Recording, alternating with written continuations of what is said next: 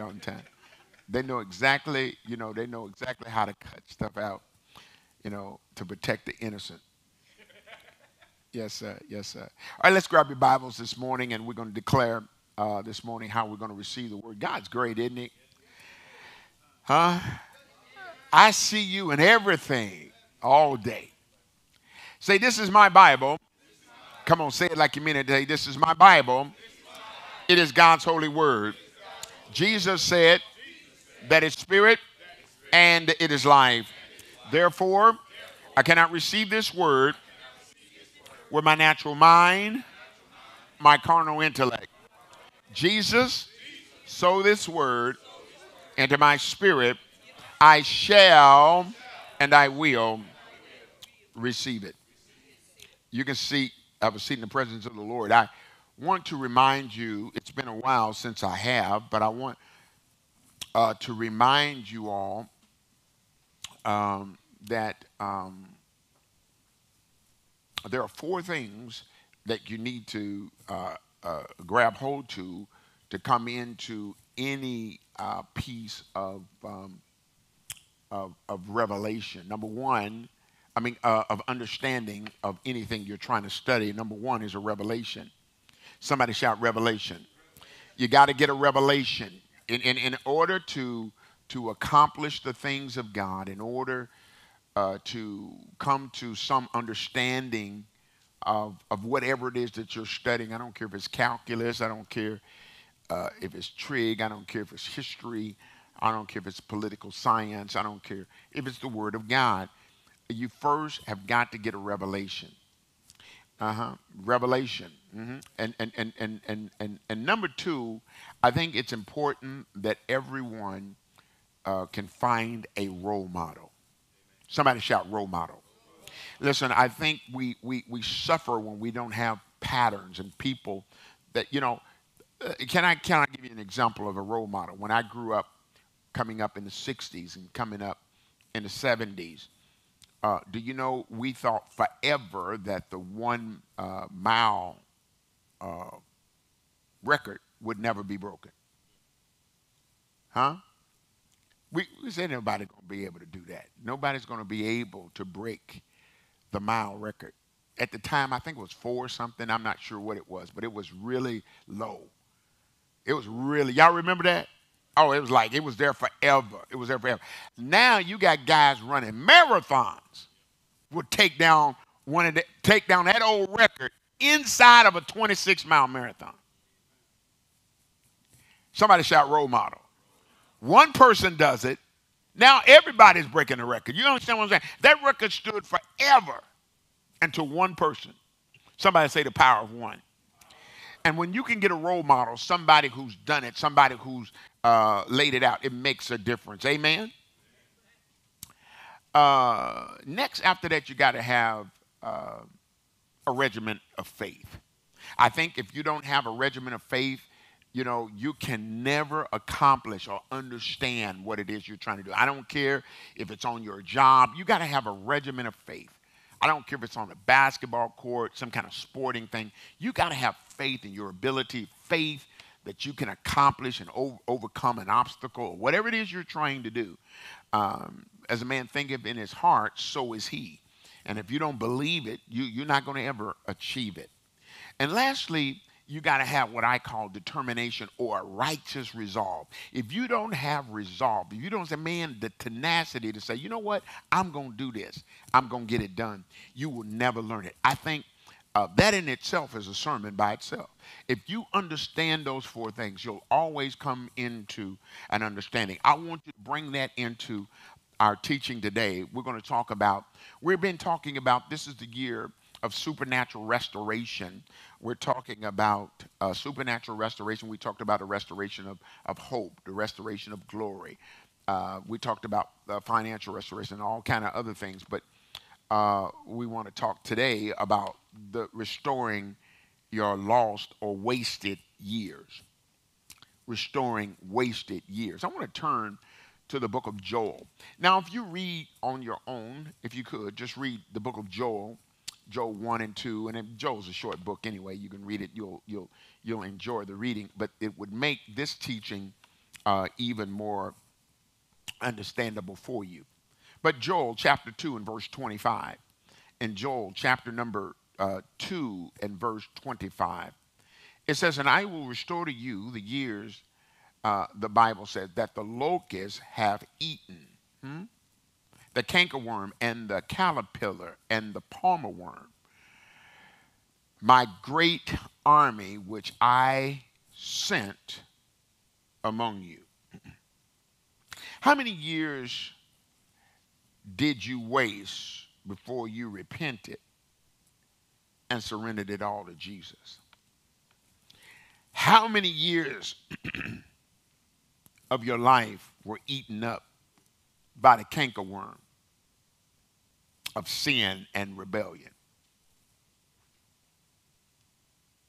You know that you're forgiven from your past. You know you're forgiven from your past, and your past is forgotten because it's under the blood of Jesus. We get that, right? But wouldn't you love to get back the time and the years of life for the glory of God? I think we all think about that sometimes. I know we want to look forward, but sometimes we get caught thinking, how stupid was I? How blind was I? How often have you thought, I could have been much farther as a Christian? Some people say, Bishop, I wish I had met you a long time ago. But the problem becomes you wasn't ready a long time ago.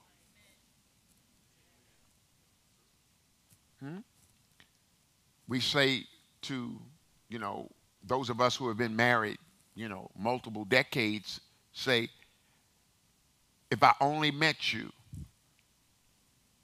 even 20 years earlier. No, 20 years earlier, your behind wasn't ready. No, you wasn't ready for the blessing you're sitting next to. That's just going to be honest. God has some uprooting and some stuff to get up out of you first. You say to yourself, I could have brought so much joy to God's heart. I could have saved myself and my family so much pain and suffering had I. How blind and stupid was I? Come on, we've had these conversations. How close I came to losing every single thing. My soul, even my mind, And I can never make up those wasted years. Watch this now. In the final days of Paul, the Apostle Paul's life, the Apostle Paul said, I have fought a good fight. He said, I have kept the faith. And then he says, now a crown of righteousness is awaiting me. There's so many times that I think about the mistakes I've made, the missed opportunities to let my light shine because my flesh got in the way. Missed opportunities because anger, missed opportunities because arrogance or whatever, pride. I just blew it. Do you ever think about that? You ever think about that soul you could have got saved if you had chose the other way to handle it?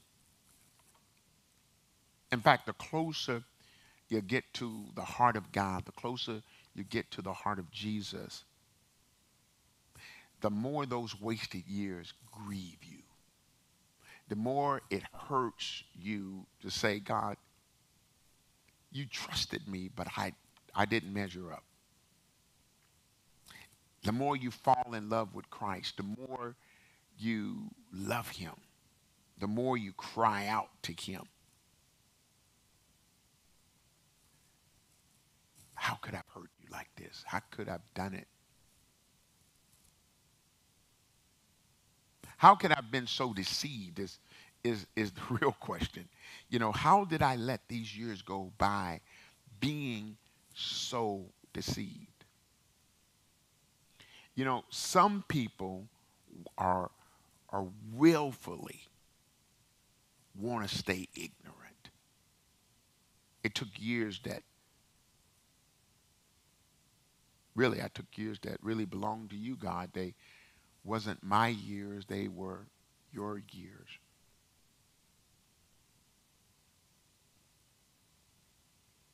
Your word is so precious to me now. When I make a mistake, I can tell it right away. I know that I willfully did something. It hurts hard. I think about the growth in Christ that I squandered. I think about the loss, the revelation that I lost. I think about the blessings and the anointing that I forfeited. And I forfeited the transfer of that anointing to others. How many people did I fail to bless? When you start thinking about the weighty matter of time, it didn't make any difference if you've been saved 30 years or 3 years. I got good news this morning. God can and will restore your wasted years. I'm going to say it again. God can and he will restore your wasted years. This one prophecy of Joel was directed to 3 groups: the nation of Israel, the church, and individuals in Christ's body. I want to focus on the third group. I want to focus on individual believers this morning as it relates to this lost and wasted years. You were once being devoured by an army of evil spirits who moved in upon you and consumed everything you had. Joel likened these spirits, as the text said, to the destruction of locusts, palmer worms, caterpillars, cankerworms. These insects are known devourers, devouring everything good and decent. Look at Joel chapter 2 and verse 11. He speaks of a great army of God. There he speaks of this great army, strong, that executes his word. He says, and the Lord shall utter his voice before his army. For his camp is very great, for he is strong that executeth his word. For the day of the Lord is great and very terrible. And who can abide it? The entire chapter has been grossly misinterpreted as being a godly army. It's not a godly army. He's sending an army of destruction. When you go back and look at the text, there's songs that are sung, but that's not the army of the Lord to help you. This is the army to destroy Israel. It is the Lord's army, but only because he calls it forth as his rod to execute his wrath. That's what the text says. It's a rod that executes his wrath. Joel says of this demonic army in Joel 2 and verse 1, he says, sound the alarm in Zion, warn them. Warn God's people. He said, blow the trumpet in Zion and sound the alarm in my holy mountain. Let all the inhabitants of the land tremble, for the day of the Lord cometh, for it is nigh at hand. He warns God's people that the army is coming to bring darkness and destruction. You can't get that confused right there. Here's a picture of an unrepentant people upon whom the enemy came in like a flood. They were without defense. Evil spirits raged like flames and burned everything in its sight. Unrepentant sinners cringed. Their faces were full of sorrow. The evil locusts are the men of war, climbing over every human wall of resistance, entering through every window of the mind and the heart, and nothing can destroy them. The sinner has no sword, and he's really has no fight to put up against him at all. These destructive spirits, these evil spirits are well governed, and they march on without even breaking rank. And no matter how many times the sinner tries to resist, the army keeps coming.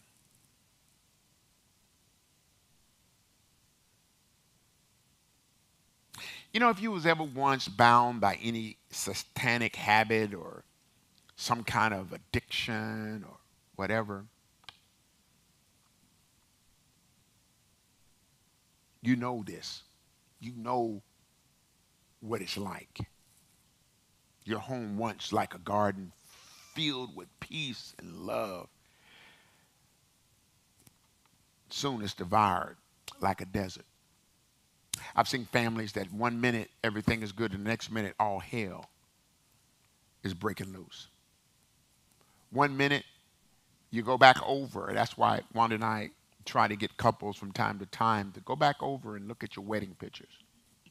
I don't care how formal they are, but if you look at those wedding pictures, it will bring you back, if you allow it to, your mind to say how beautiful she was. Huh? How great he was, and how blessed I am that he getting ready to take me out of my mama's house. I'm getting ready to leave this place. I'm going off to a new life. You felt safe. You felt excited. And now you can't even stand to look at each other. That means the locust is working. Oh, come on now. Somebody need to say something right there. You try to stop the attacks, but like powerful horsemen, they leap on you. And they're too strong to resist. You can't do nothing. 1 minute it was bliss. Then all of a sudden here, you don't know what's happening. Agape, one satanic worm after another is devouring the life of the saints. Joel 1:4, that which the palmer worm hath left, hath the locust eaten, and that which the locust hath left, the cankerworm eateth, and that which the cankerworm left, the cow. Have you ever seen one piece of hell after the next? Soon as you think it's over, here comes another wave. I mean, there's nothing else. This is already over. There's nothing else here, and they keep coming and devouring. Every cracked valve, every joint, every bag of coke, every heroin needle, every little bit of fentanyl.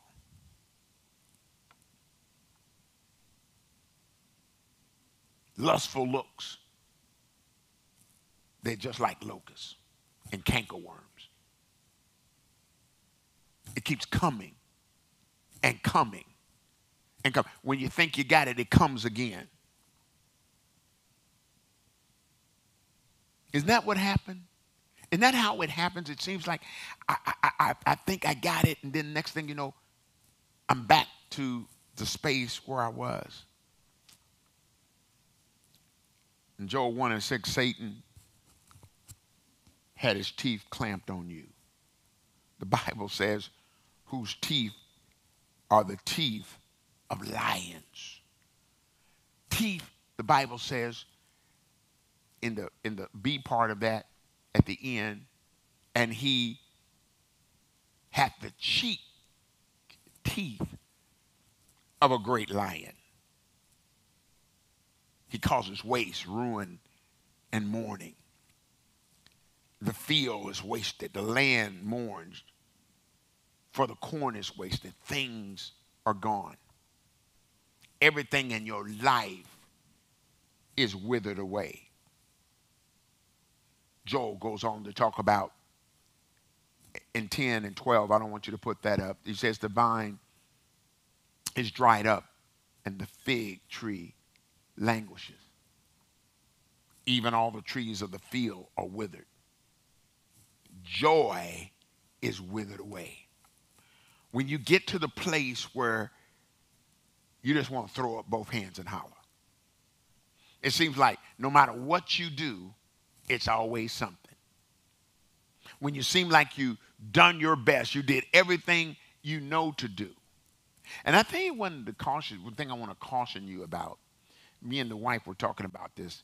Don't tell me how good you are in the midst of your trouble. Well, I did everything God told me to do, and I did. You ain't read the book of Job? You not read Job? Job didn't come up to God and talk about how perfect and upright he was. God said he was perfect and upright. Huh? He didn't say, I'm perfect and upright. Why did all this happen to me? Why not you? Joel is describing the terrible scene from this devouring army and what this army has done and the evil work. And when you look into the face of a drug addict or you look into the face of somebody that's dying of a terrible death, if you haven't done that, you see the same kind of terrible destruction. When there is no hope, you can see that the person knows that they're going to die. There's no way out. I need for you to do something.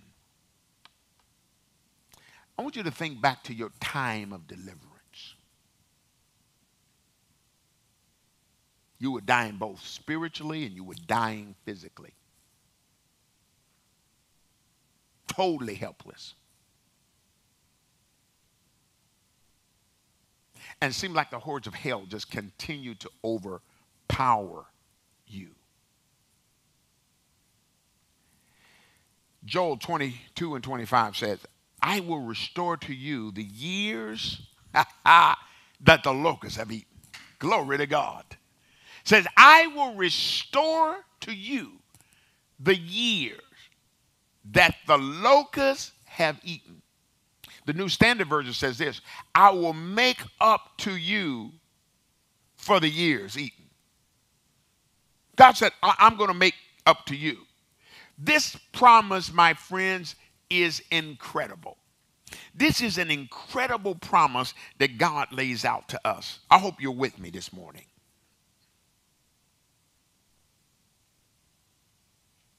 All along, I wanted to make up those years to God, to make amends and to repay him. But he says, wrong. I will make it up to you, he says. Did y'all get that? How many times have you said, God, I know I messed up, but I'm going to give you everything and I'm going to make it up to you? No. God said wrong. He says, I will make it up to you. All those years of being wasted, stripped, and harassed by the devil. He said, you can't repay me. Not for one single wasted hour can you repay me. Look at Joel 2 and 21. He says, fear not. Basically, he says, be glad and rejoice. For the Lord will do great things. He said, the Lord will do great things. In 19, 20, 26, and 27, I don't want you to go there, but I want you to write it down. Joel 2, 19 through 20, 26, and 27, here's what it basically says. You need not be ashamed of your wasted years. God is going to remove from you the evil army. You're not going to do it. Somebody shout, God's going to do it. And you will eat and be satisfied. You will never be ashamed again. You were born for an eternal purpose. You were born for an eternal purpose. And God knows that purpose. You soon should know your eternal purpose. He planned for you a life of satisfaction and useful life in the kingdom of God. But then sin comes in. And God's plan for your life is interrupted. The devourer, the locust, the caterpillar, the cankerworm, the devourer moves in, and suddenly years are wasted. Wasted in divorce, wasted in bankruptcy, wasted in a whole bunch of ways. But now, glory to God, in Christ, all things are new. Y'all didn't hear me. I said, in Christ, all things are new. Even the calendar is new. Even the calendar is new. The Lord goes back to the day that the locust came. My God, he removes all those wasted years and starts counting again from the moment you repent. Somebody shout, repent. Somebody shout, God, forgive me.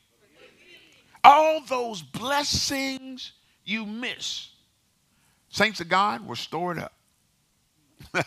All the joy, all the peace, the revelation, the usefulness that you thought was dead. And you thought it was gone forever, actually was kept aside by God himself. You know, I can imagine in hell, the damned are going to be haunted with visions of their life, of what it could have been. Some may see what they lost.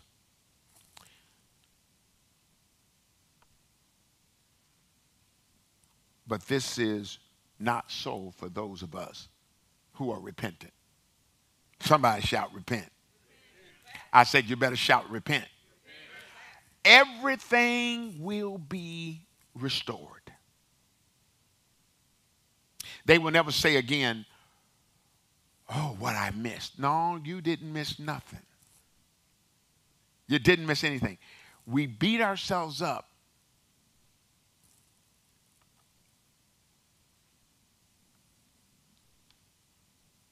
because we don't see the power and the awesomeness of God. We talk about what we could have been. Do you know that's the worst conversation you can hear when you're hanging around with guys or friends and you talk to them? And you know what's amazing? Some of the most hurtful conversations and painful conversations is when you get old enough. This year was my 50th. Is that right? Yeah, I guess it was. I graduated from high school in 1972. That's 50 years. I made a mistake of taking my wife to the 40th. That's why we didn't go to the 50th. My wife was just meddling. Like, who's that? One of your teachers? I said, what are you talking about? That lady right there. I said, no, it's my classmate. Boy, these folks look old around here. I was not going to take her to 50. 50 years. And to go back and listen to people and their if I woulda, coulda speeches. If I done this or if I did that. If this and if that. My late mother used to say, if ifs and nuts, if ifs and buts were candy and nuts, he said, we'll all have a Merry Christmas. We sit around talking about what if I coulda, shoulda, woulda. No. In God, you don't have to do that. Do you understand what I'm talking about? God commanded a Sabbath year. You remember in the scriptures in Leviticus, he commanded a Sabbath year. That would be the seventh, every seventh year in Israel. And the people were to allow the ground to rest on the seventh year. But they wondered what they were going to eat. I want you to look at Leviticus chapter 25, verse 20 through 21. They wondered what they were going to eat. And here's what the word of God says. If ye shall say, what shall we eat the seventh year? Behold, we shall not sow nor gather in our increase. Then I will command my blessings upon you the sixth year, and I shall bring forth fruit for 3 years. Did you hear that? God said, I want you to rest from doing work on this land. But how we going to eat? How we going to eat if we don't bring in nothing? God said, I got you. Somebody shout, say, God got you. God's got you. The Lord of the harvest had only to speak, and the needs were abundantly met. Somebody shout glory. Man, all he had to do was speak, and it was met. Come on. No matter what you do, how much you try to toil and struggle, you can never do what God's going to do for you. Ah, glory to God. The same is true for every believer today. The same is true for you at home, those of you who are listening to me. The same is true for you. God need only to speak a word. Somebody say, I need a word from the Lord. I need a word. Listen, it don't make any difference how good somebody else is. It don't make no difference what anybody else has. It makes no difference about any of that. When God speaks a word over your life, it's going to come to pass. Oh, y'all didn't hear me. I was looking at this Marcus Allen story. And Marcus when he became a tailback at USC, he got to college on a quarterback scholarship. His best position, he felt, was defensive back, and he thought he was going to be playing with the greats. All of those defensive backs that he played with, all of them made the Hall of Fame. He thought he was going to be a part of that great cadre of defensive, defensive backs, and it never happened. But when he became a running back, he said something happened that was spectacular on one play. I forgot what game it was. He said, but he got the ball. When he got the ball, he said, and he cut around the end. He said he spun and done some stuff. And then he said, all of a sudden, everything slowed down. Good athletes sometimes, when they're inspired by God, can see it happen. Everybody else is all over the place. And, everything happens in a split second. But if it slows down in slow motion, you can see pretty much where everybody is. Huh? And when everything slows down, you are like 5 and 6 and 7, like a master chess player. You are 10 steps ahead of the next move. And he said when he jumped, one time it was Ronnie Lott. He was his old teammate at USC. Ronnie Lott, they were playing Ronnie Lott's team in the pros. And he said he cut around the end, and Ronnie said, man, I had him lined up. He said, I know he didn't see me, but that was one of those times he cut the end, and he said everything went in slow motion. And Ronnie came, and as soon as Ronnie came, he put his foot in the ground and he spun and went the other way. And after the game, Ronnie Lott said, "You didn't see me. How in the world did you get away?" He said, "I saw you." God will, come on here. God will slow it down. God will speed it up. God will do, all he need to do is speak a word. If the word is the end zone, anything else between you and the end zone, it don't matter. You know what I'm saying? If the word is victory, anything between you and victory, it don't matter. Come on now. It's just a process. Come on now. Y'all need to give God some praise up in here. When God speaks a word, the lost year is going to be restored. This is how God restores our wasted years. He brings us forth in supernatural joy, revelation, peace, and victory, far beyond human ability. That's how he does it. He will do it way beyond what you can imagine. He can accomplish more in us, for us, through us now than we could possibly try to do it ourselves. Did you hear me what I'm saying?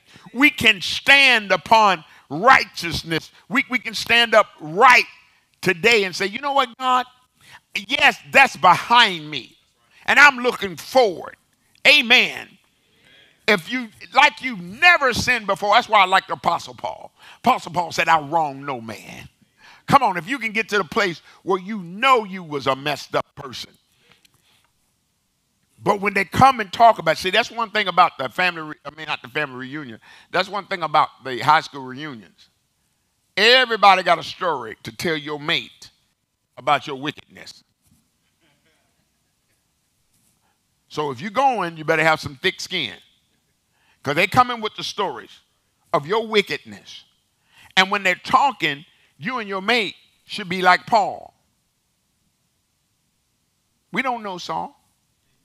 We know not that man you're talking about. Huh? And then your countenance is so different. Come on here. God puts us right back on his divine schedule. His eternal purpose and plans are right where he planned for them to be for your life.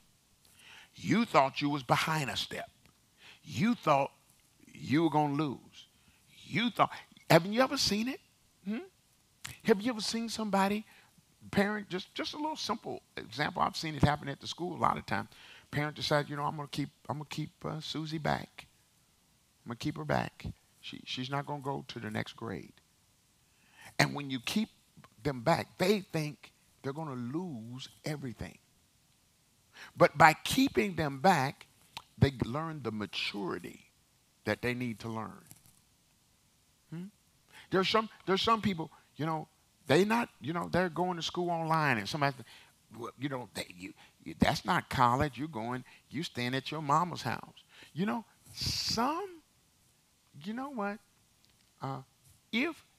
What does a caterpillar become? See, he's a destructive little fella before he becomes a butterfly. He's a destructive little fella. And quit touching your son like that. I don't know why she touched him right there. Right on that. Right on that one right there. I'm just trying. He was a destructive little fella. But mama said, you will become a butterfly. Yeah. Grasshopper. Isn't it amazing, though? You keep them back, and then all of a sudden, the maturity level, the ability to comprehend, everything comes second nature to them. They couldn't see it at first because they couldn't see the hand of God. See, we look at our schedule as man's schedule, but man's schedule is not God's schedule.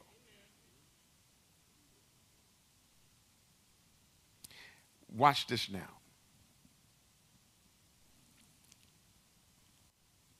His eternal purpose and plan are right where he planned them to be. Somebody shout, nothing lost. Say it again, nothing lost. Listen. There's a war going on in the Ukraine, and people think, man, my life, this and that. Huh? Somebody shout, nothing lost. Nothing lost. Nothing lost. I mean, this was my golden years. No. Say, somebody shout, nothing lost. See, here's what you got to understand. God lives. We live in time, but God lives in eternity. Did you understand that? Yet He doesn't make it up.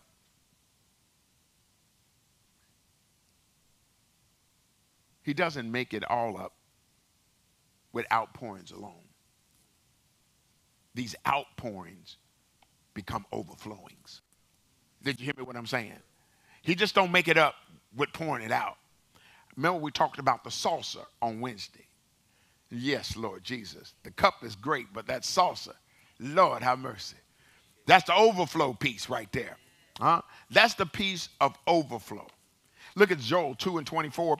It says, and the floor shall be filled or full of wheat, and the vat shall overflow with wine and oil. Somebody shout glory. Somebody shout glory. Listen, at one moment, here comes the cankerworm. Here comes the palmer worm. Here comes all of these things, the locusts coming after your stuff. Here comes the enemy talking about you. Here comes this injury to yourself. I got hurt. I'm out. I'm this. I'm that. Things happen. But then all of a sudden, out of nowhere, my floor is full with wheat. My vats are full with wine and oil. Glory to God. In this time right now, I just got something from somebody at home says, is this really true happening in Germany? I think in Hamburg, I think up near Hamburg, they decided in public places and spaces that they were no longer going to use hot water. Well, that's all the time in Germany. You can go to the bathroom, you know. I'm thinking like, I hope these cooks back here don't have to come into this bathroom because there ain't no hot water in here. Y'all.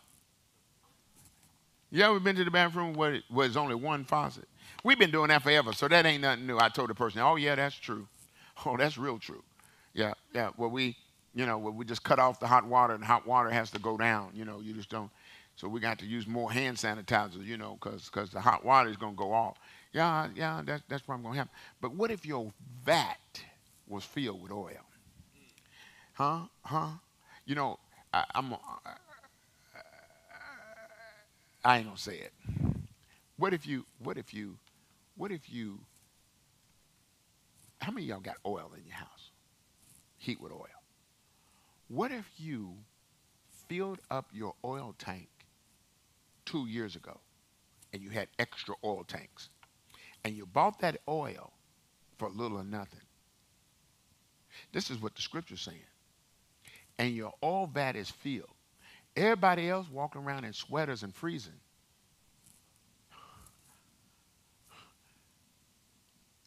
And people want to know, why warm in here, man? You got a little bit too hot, aren't you?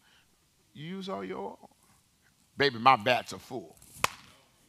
In fact, they're overflowing.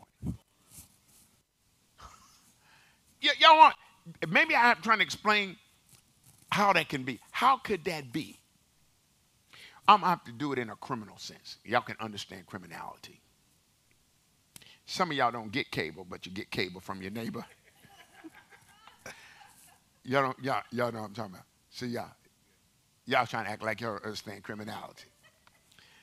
The kids don't understand nothing about that because they lived in a proper home, and Netflix and parents bought it. And the parents bought it. But when we was coming up, there was wires running from house to house. Underground wires. What, like, hey, what is that wire for? Shut up! Folks stealing people's cable. Come on. Y'all don't know nothing about that? Oh, yeah. God's going to hook up a wire from heaven. Y'all didn't hear me. He's going to hook up a wire from heaven. And everybody going to be without, and you going to be with. Y'all didn't hear me? Y'all didn't hear me? Somebody shout glory. There is such power in repentance. Somebody shout repent. It brings us back. He brings back to us everything that cankerworm destroyed.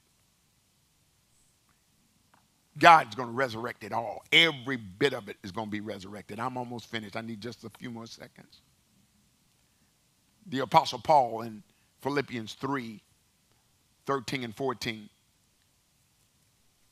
As I was thinking about this,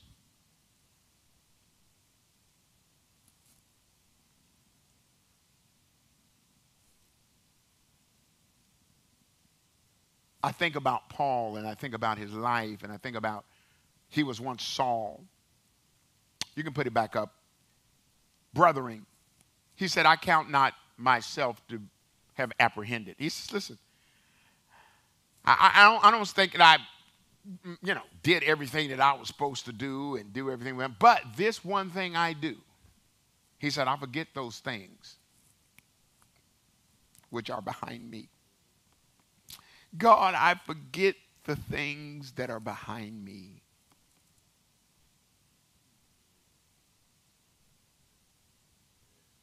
And I reach forward unto those things which are before me. I press toward the mark for the prize of the high calling of God in Christ Jesus. In other words, forget your past and press on in Jesus. Did you hear me? I said, forget your past and press on in Jesus. Satan's favorite harassment is to bring up your past and pull out old skeleton and old people to remember your past. Come on now. And they show up at times where you thinking like, out of all the times you're going to come today. They'll come up on a high moment. They'll come up on a time of celebration for you. They'll do everything they can to get you to go backwards. He will try to persuade you that an old addiction, an old lust is going to raise up again. It's going to take you down and devour you. That you're going to go back to an old temptation. Are you going to succumb to pride? Are you going to do something crazy and thinking that you can't fall, but then you would be targeted by the enemy for sure.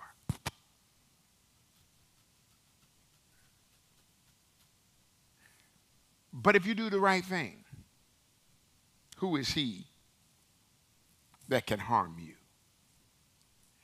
Saints of God, as I get ready to wrap it up here, you might feel the bangs of remorse, of wasted time, wasted life.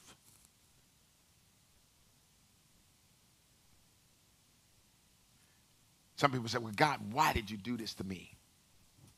Why did this happen to me? Do you know God could be keeping you from something? We want so bad. God, why didn't you do this for me? Why didn't you do that for me? Why didn't I get that? They got that. Hold up here. They got what they got. I got something for you. We always want to eat off somebody else's plate. Have you ever noticed that? We always want to live somebody else's life. Touch your neighbor and say, live your own life. Don't tell that to your mama. That wouldn't be good. Don't tell your mama and daddy that. Y'all shouldn't be sitting next to your mama and daddy right there. Don't tell them live your own life. They're going to live your life and their life. You can trust me on that one. Yeah. Is the situation hopeless? Can the Lord not cure our nation's wounds? He did so for Israel.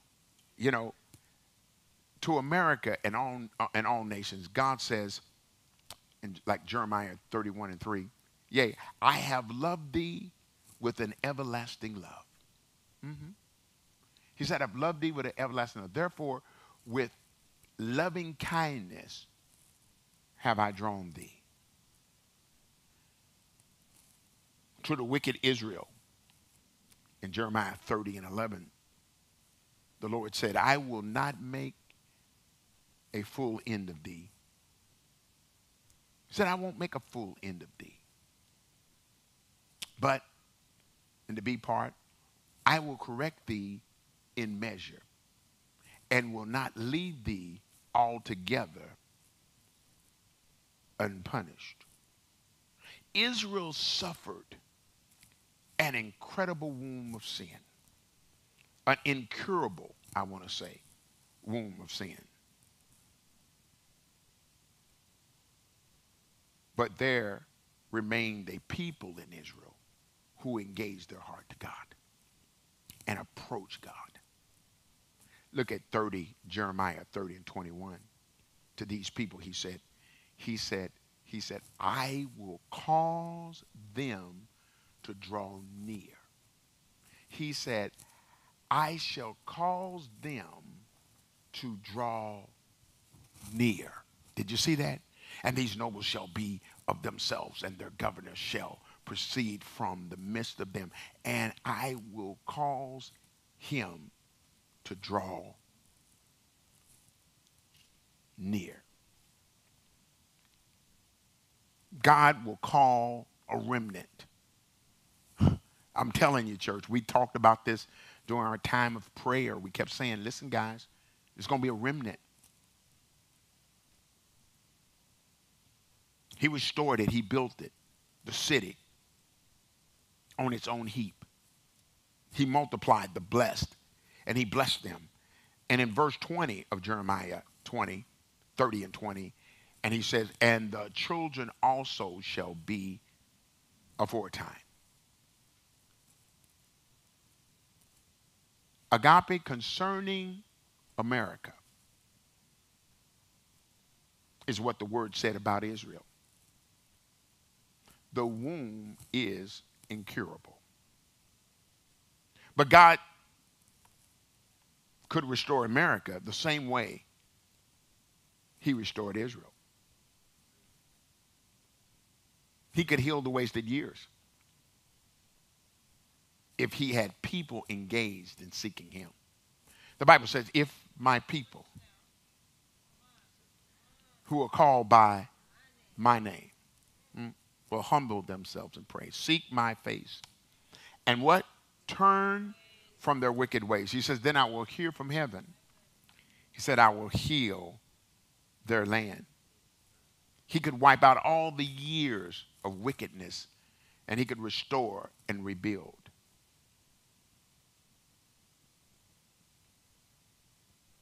God said in 31 and 11 of Jeremiah, he said, ransom Israel. He said, redeem Jacob. Talking about Israel. And ransom him from the hand of him that was stronger than he. Do you know that the sin and the debauchery, the things that are happening in America every single day? What did you see what's going on in San Diego? What they found in the school systems? Just pornographic stuff. We are asleep at the switch. But all of this debauchery and all of this stuff, God's saying, I see it.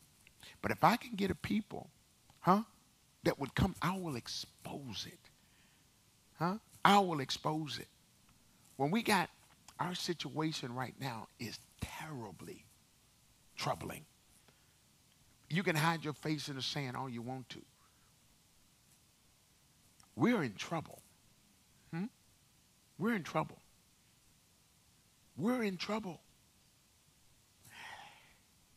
It used to be that we could count on never being attacked and never being, because we had a strong, oh no, we so woke weak and sensitive, we can't fight nobody. We can't fight nobody. Say we might offend them. We can't even do a ballistic missile test because we're afraid we might offend our enemy. What kind of foolishness is this? You know, We delayed a test because we didn't want to offend Russia. Now we delayed another test, same one, because now we don't want to offend China. We're living in a time, y'all, where you should be concerned. But I'm telling you what, my concern is this remnant that's coming. If we can pull this remnant together, God's going to hear from heaven. You didn't hear me. Somebody shout, there's still hope. Somebody say, there's still hope.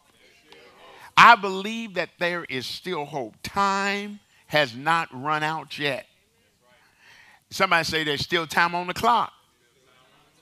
See, you don't hit very many 75-foot shots. You know, inbound, throw it up there and it goes in. I mean, but it could go in. But it won't go in unless you what? You got to take it. Somebody got to throw it up there. Somebody got to throw it down there. Y'all didn't hear me. Somebody's got to throw it down there.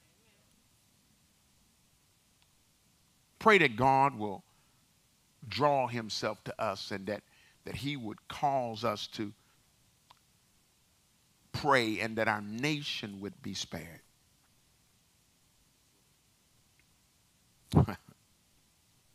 That's not only America, that's every nation.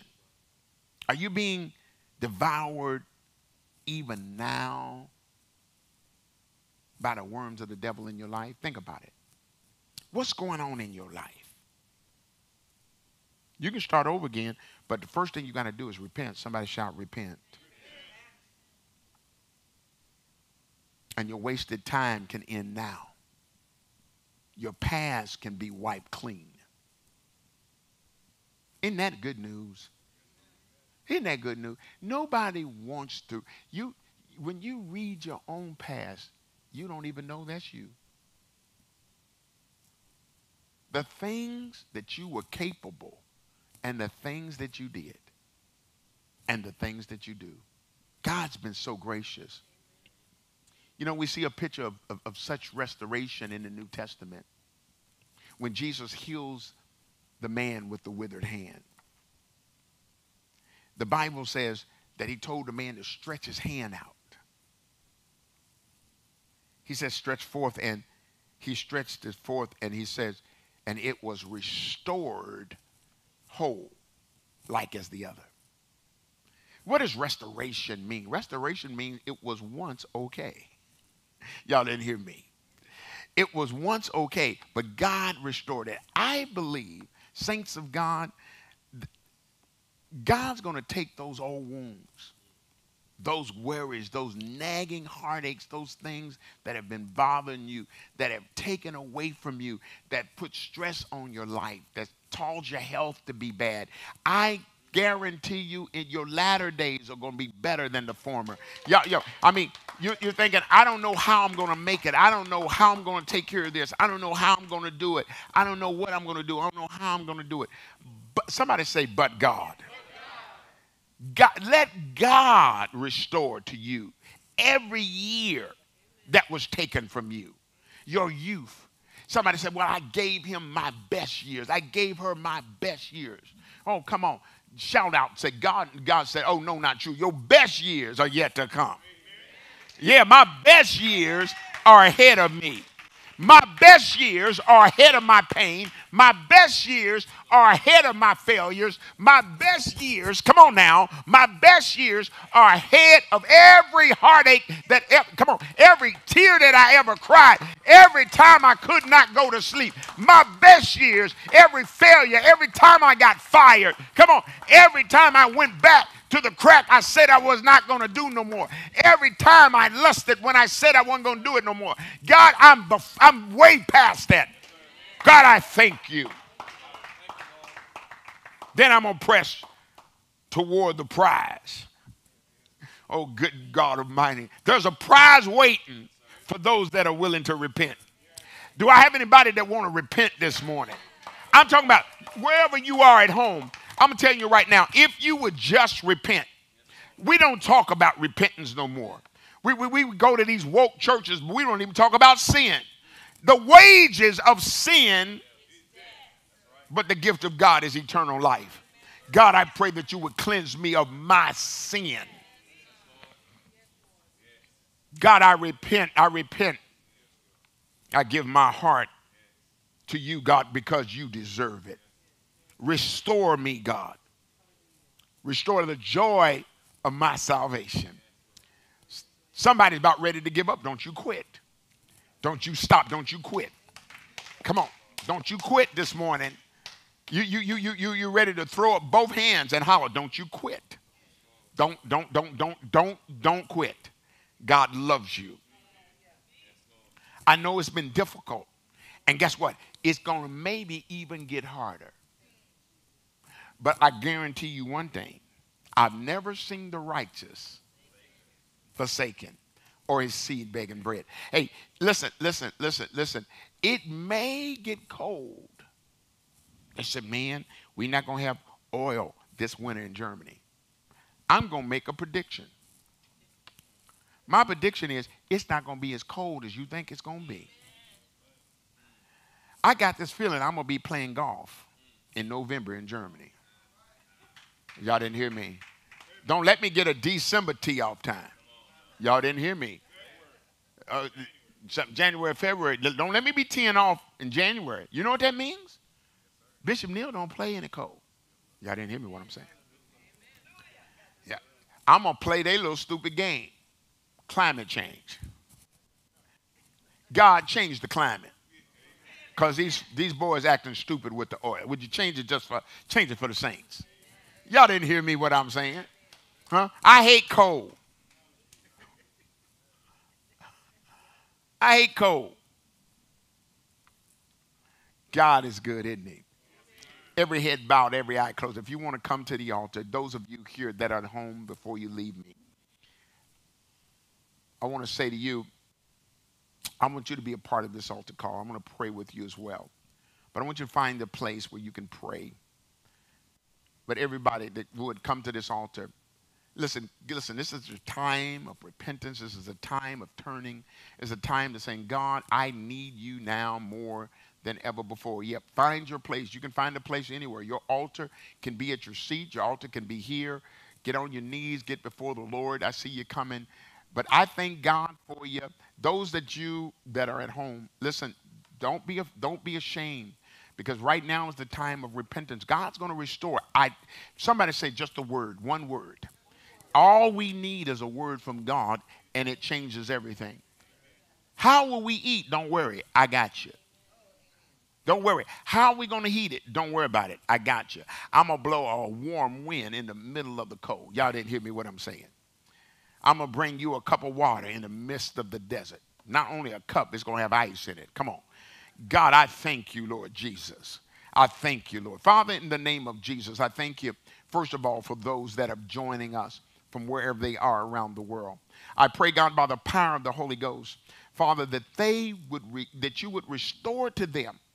Father, they've been angry with you, mad with you, and self-righteous and sometimes about what they've done and how they've done this and done that. But God, that's not what moves you. Father, in the name of Jesus, I pray for those saints that will just love you and be content in their life with whatever the lot is with you. Saying, God, I'm going to praise you no matter what my situation is.